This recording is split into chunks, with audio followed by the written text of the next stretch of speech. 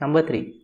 For the circuit shown in figure 1.8, find the circuit current given that the supply voltage is 200 volts.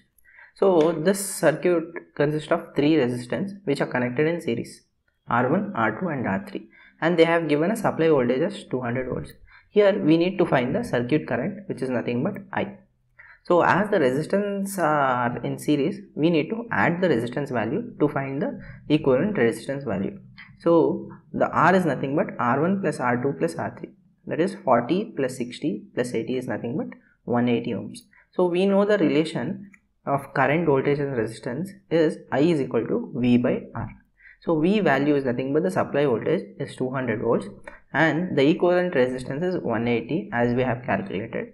So if we do V by R, we get the circuit current as 1.11 amps.